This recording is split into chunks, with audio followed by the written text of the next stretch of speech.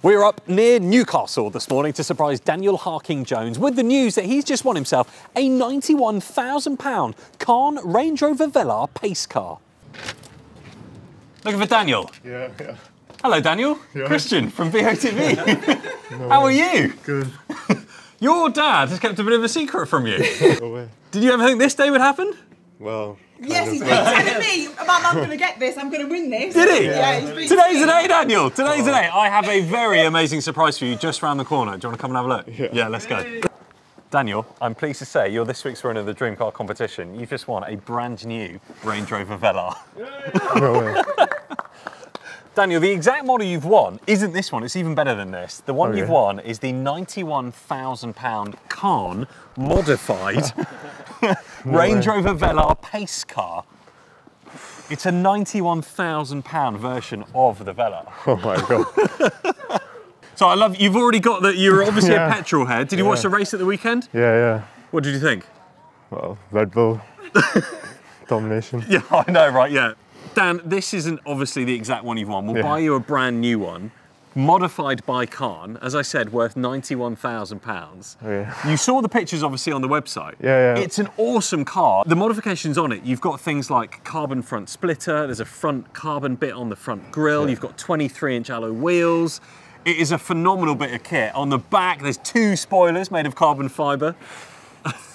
I'm just gobsmacked. I can tell. I can't believe it. Amazing. I don't even need to ask you how it feels in here. It is amazing, isn't it? Well, you'll get a brand new one, so you'll have the brand new interior. Okay. It's a fantastic car to be in this. And Kahn do a lot of modifications on the interior as well, so it's completely restitched. The leather on the seats just looks so comfortable. Yeah. It's based on the P400 as well, so you get plenty of horsepower, which is good, because in this car, it is phenomenal when you stick your foot down in the P400, I can tell you that. I'm just gobsmacked. I can't believe it. What's going through your head, Dan? I don't even know. Just shock. Yeah, I'm shocked, really am. Now, Ian, when we spoke to you yesterday, you said that Dan's learning to drive at the moment. So he's got, is it a Vauxhall, little red Vauxhall Corsa? Yeah, cheap little Corsa to get him through, you know. So when it comes to this car, you're going to have a couple of options. I know you're learning to drive at the moment, your little red Corsa's over there. You can either take the car, which will obviously buy you brand new, and maybe mum and dad might be able to drive it for a little while until you're comfortable.